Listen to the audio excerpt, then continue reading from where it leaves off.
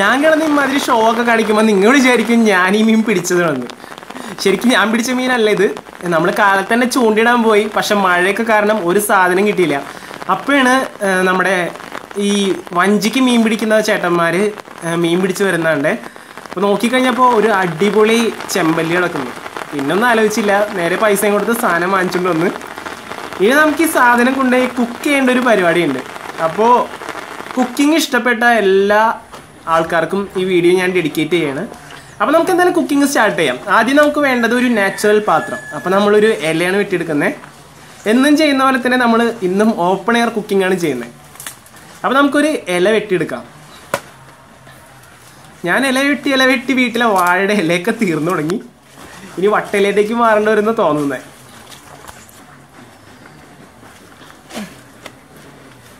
Okay, ഇനി നമുക്ക് ചെയ്യാനുള്ള പണി എന്താണെന്ന് വെച്ചിട്ടുണ്ടെങ്കിൽ നമ്മൾ എടുത്തു വെച്ച മീനിൻ്റെ ചെതമ്പൽ കളയണം.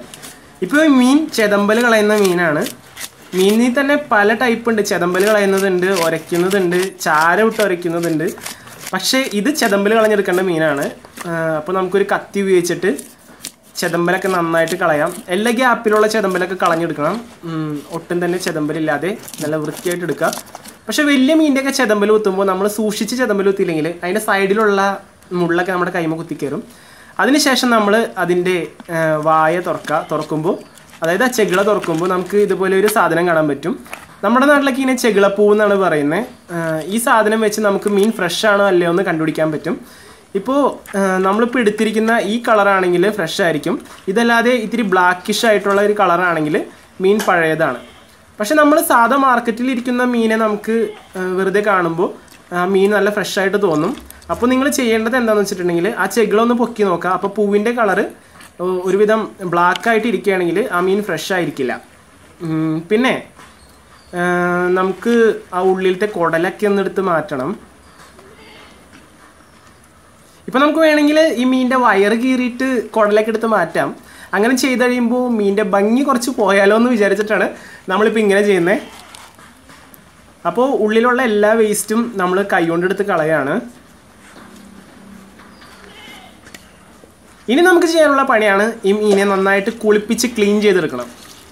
ഇപ്പോൾ നമ്മൾ വയറിൻ്റെ ഉള്ളൊക്കെ ക്ലീൻ ചെയ്തപ്പോൾ അതിൻ്റെ ഉള്ളിൽ നിന്ന് ചോരയും കാര്യങ്ങളൊക്കെ വന്നിട്ടുണ്ടാവും. ഇപ്പോൾ ചെതമ്പൽ കുത്തിയ മീനായതുകൊണ്ട് നമുക്ക് അധികം ക്ലീൻ ചെയ്യേണ്ട വരില്ല കഴുകി. എന്താണെന്ന് വെച്ചിട്ടുണ്ടെങ്കിൽ ഇപ്പോൾ നമ്മൾ ഉരച്ചൊക്കെ എടുക്കുന്ന മീനാണെങ്കിൽ അതിൻ്റെ തൊലി നല്ലോണം നമ്മൾ ക്ലീൻ ചെയ്തെടുക്കണം. ഇത് ചെതമ്പൽ കുത്ത മീനായതുകൊണ്ട് നമുക്ക് അധികം പണി വരുന്നില്ല. ഇനി നമുക്കിതിൻ്റെ ഉള്ളിലുള്ളതൊക്കെ ഒന്ന് കഴുകി ക്ലീൻ ചെയ്യാം. അതായത് നമ്മൾ ആ കുടലും കാര്യങ്ങളൊക്കെ ഇതിൻ്റെ ഉള്ളിൽ നിന്ന് എടുത്ത് കളഞ്ഞായിരുന്നപ്പോൾ ഇതിൻ്റെ ഉള്ളിൽ ചോരയും കാര്യങ്ങളൊക്കെ പറ്റിയിട്ടുണ്ടാവും. അതപ്പോൾ നമ്മളൊരു 3 തവണയെങ്കിലും കഴുകിയെടുത്താലേ മീൻ നന്നായിട്ട് ക്ലീനായി കിട്ടുള്ളൂ. ഇനി നമുക്ക് ഈ വേണ്ടാത്ത കുറച്ച് മീനിൻ്റെ ചിറകും കാര്യങ്ങളൊക്കെ അരിഞ്ഞാടി കളഞ്ഞേക്കാം. എല്ലാം കളയണ്ട, അതായത് ആ മീനിൻ്റെ സൈഡിലൊക്കെ ഉള്ള കുറച്ച് സാധനങ്ങളൊക്കെ എടുത്ത് അരിഞ്ഞ് കളഞ്ഞേക്കാം.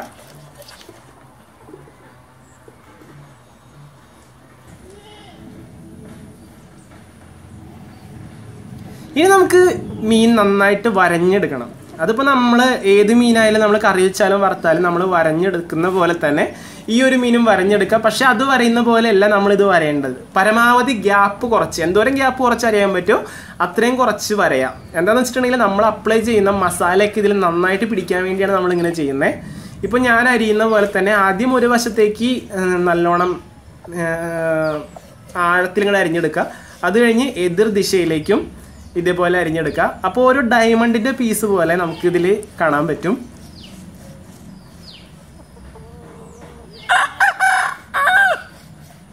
ഓക്കെ, അപ്പോൾ നമ്മൾ ശ്രദ്ധിക്കേണ്ട കാര്യം വേറെ ഒന്നുമില്ല. എന്തോരം ഗ്യാപ്പ് കുറച്ച് അരിയാൻ പറ്റുമോ അത്രയും ഗ്യാപ്പ് കുറച്ച് അരിയുക. എന്നാലേ നമ്മൾ അപ്ലൈ ചെയ്യുന്ന മസാലയൊക്കെ ഇതിലേക്ക് നന്നായിട്ട് പിടിക്കുള്ളൂ. നമ്മളിപ്പോൾ ഒരു വശം അരിഞ്ഞു കഴിഞ്ഞു. ഇനിയിപ്പോൾ ഒരു വശം കൂടി നമുക്ക് വരയാനുണ്ട്. അപ്പോൾ കത്തിയൊക്കെ നല്ല മുറിച്ചുള്ളതുകൊണ്ട് പെട്ടെന്ന് നമുക്ക് മുറിച്ചെടുക്കാൻ പറ്റുന്നുണ്ട്. ഇനി നമുക്ക് ഇതിലേക്കുള്ള മസാല ഉണ്ടാക്കാം.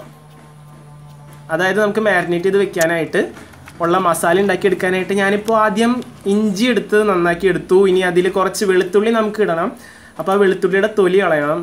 അതിനായിട്ട് ഇതേ നമ്മൾ വെളുത്തുള്ളി പൊളിച്ചു. അതിൻ്റെ ഉള്ളിലത്തെ തൊലി കളഞ്ഞ് ഉള്ളിലത്തെ സംഭവമൊക്കെ എടുത്തു വെച്ചു.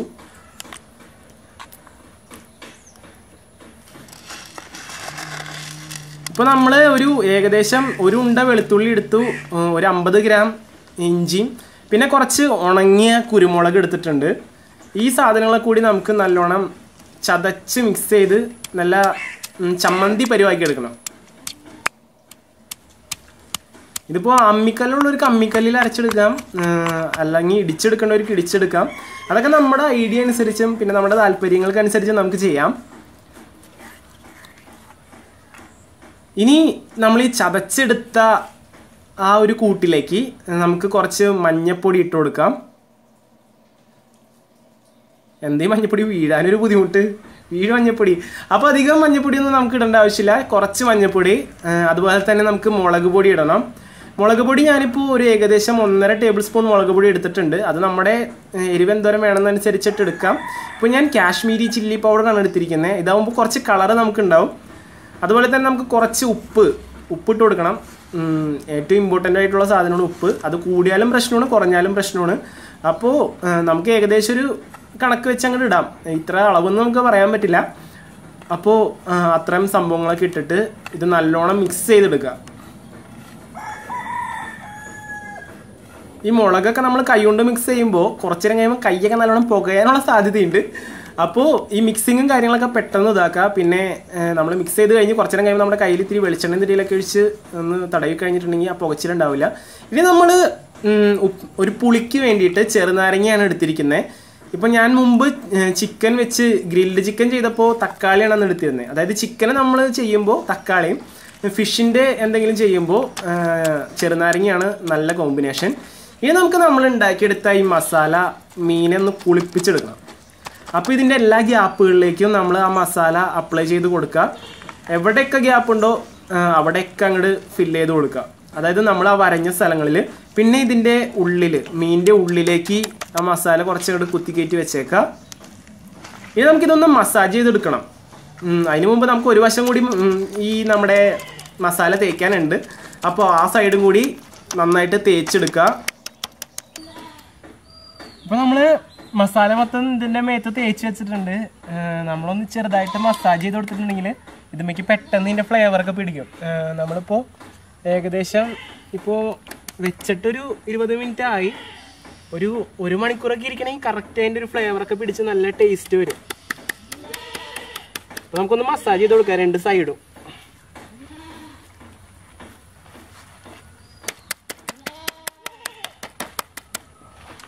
ഇനി നമുക്ക് അടുപ്പ് കൂട്ടണം. ഇത് നമ്മൾ കറിയല്ല വെക്കുന്നത്, ഒന്ന് ഗ്രില്ലാക്കാനുള്ള പരിപാടിയാണ്. അപ്പോൾ നമ്മൾ മുമ്പ് ഗ്രിൽഡ് ചിക്കൻ ചെയ്ത പോലെ ഒരു ഗ്രിൽ സെറ്റപ്പ് നമുക്ക് ഉണ്ടാക്കണം. അപ്പോൾ നമുക്ക് ഇത് ഇവിടെ വെച്ചിട്ട് ഗ്രില്ലിൻ്റെ പണി നോക്കാം.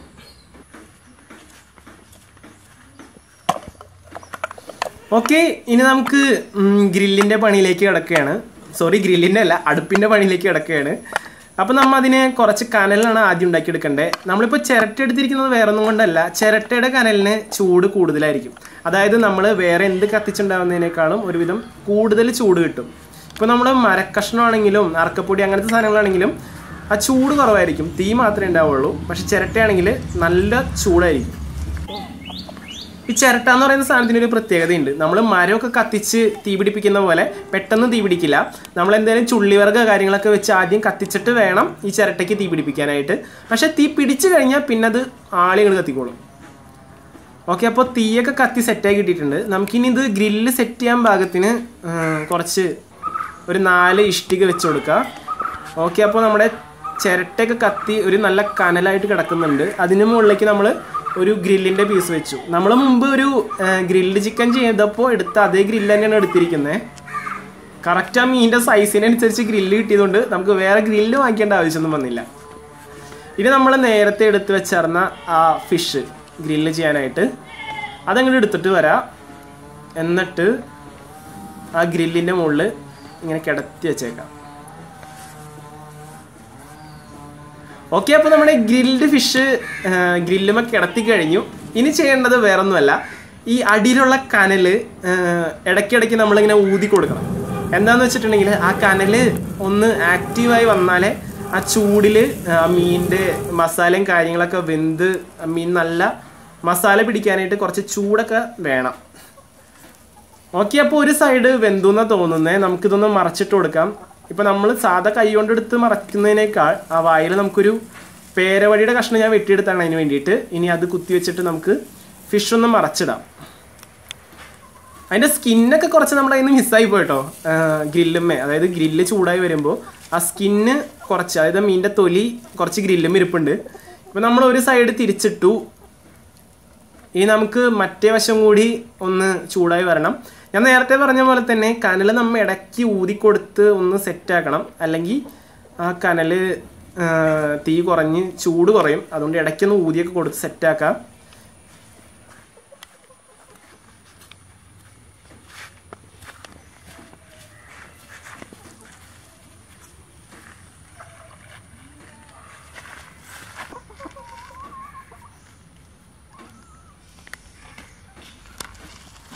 ഇനി നമ്മുടെ ഫൈനൽ ടച്ചാണ്.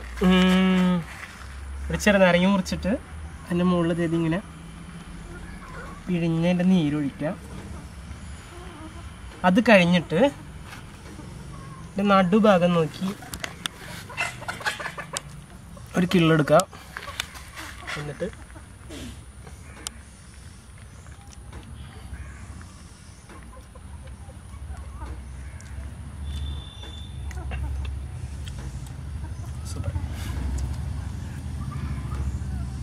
വേണോടാ? ഞാനെടുത്തോളാം. എടുത്തോ.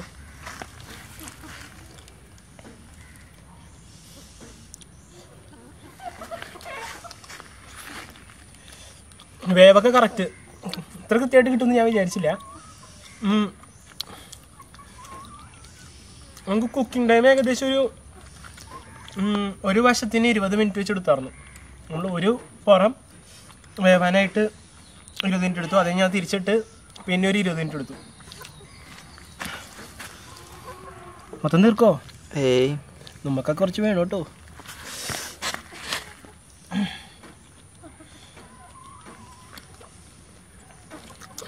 ഫ്രണ്ട്സ്, അപ്പോൾ ഇന്ന് നമ്മൾ ചെയ്ത കുക്കിംഗ് വീഡിയോ നിങ്ങൾക്ക് എല്ലാവർക്കും ഇഷ്ടപ്പെട്ടു എന്ന് വിചാരിക്കുന്നു. നമ്മൾ വിചാരിച്ചതിനേക്കാളും ടേസ്റ്റ് ഉണ്ട്. എന്തായാലും ഞാൻ ഇത്രയൊന്നും പ്രതീക്ഷിച്ചിരുന്നില്ല. ആ എല്ലാ ഫ്ലേവറും കൂടി വന്നപ്പോൾ അടിപൊളിയാണ്. ശരിക്കും കുക്കിങ്ങിനെ കുറിച്ച് അവരോരെന്നെ പൊക്കി പറയുന്നത് മോശമാണ്. എന്നാലും ഞാൻ പൊക്കി പറയാൻ പറ്റി. അതങ്ങനെയാണ്. അടിപൊളി കുക്കിങ്ങാണ്. അപ്പോൾ ഇതുപോലുള്ള കുക്കിംഗ് വീഡിയോസിനും ട്രാവൽ വീഡിയോസിനും പിന്നെ നമ്മുടെ ലൈഫ് സ്റ്റൈൽ വീഡിയോസിനുമായിട്ട് നിങ്ങൾ എംഫോടെക് വ്ളോഗ് എന്ന ഈ ചാനൽ സബ്സ്ക്രൈബ് ചെയ്യാം. നിങ്ങൾ എംഫോടെക്കിനെ സപ്പോർട്ട് ചെയ്തതുപോലെ തന്നെ എംഫോടെക് വ്ളോഗും സപ്പോർട്ട് ചെയ്യും എന്ന വിശ്വാസത്തോടെ ഞാൻ വൈൻഡപ്പ് ചെയ്യാണ്. അപ്പോൾ വീഡിയോ ഇഷ്ടപ്പെട്ടെങ്കിൽ ലൈക്ക് ചെയ്യുക, വീഡിയോ ഇഷ്ടപ്പെട്ടെങ്കിൽ ഡിസ്ലൈക്ക് ചെയ്യുക. It's me Jio Joseph signing out. ക്യാമറമാൻ്റെ പേര് പറഞ്ഞില്ലല്ലോ? ഞാൻ പറഞ്ഞോളാം. എൻ്റെ പേര് Praveen. Signing out. Signing out.